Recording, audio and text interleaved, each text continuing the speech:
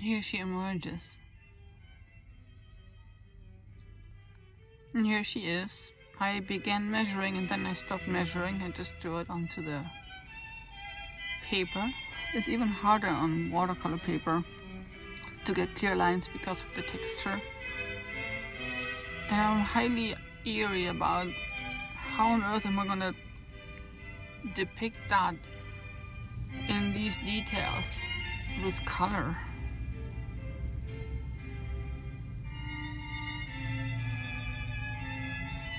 Am I waiting the command stop, do something else, because I don't feel this is gonna work out.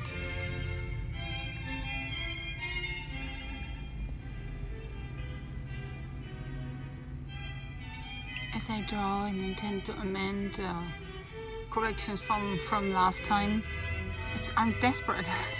I am absolutely desperate. They're so tiny, these lines, and then this paper, it sometimes doesn't allow me to actually do a straight line because it kind of makes me fall.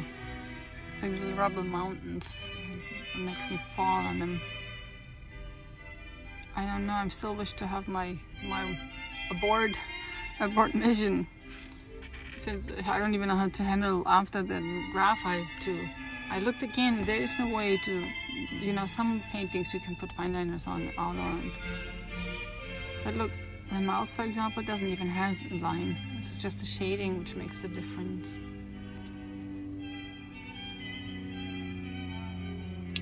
I also haven't been fully committed yesterday to make the hairlines. I just wanted to give a general idea, and actually I was all wishing I could just do not that tiny version of it.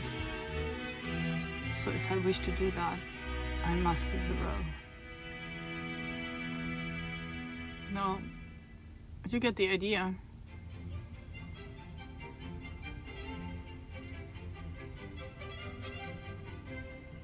I think these little curl hairs are annoying totally. I'm happy to do that. I like it more wild, but yes, let's find out what happens next. So here I am working my way through, and yet there's an amazing advantage to think that I might not do this. That means if I might not do this, then I can free my hand.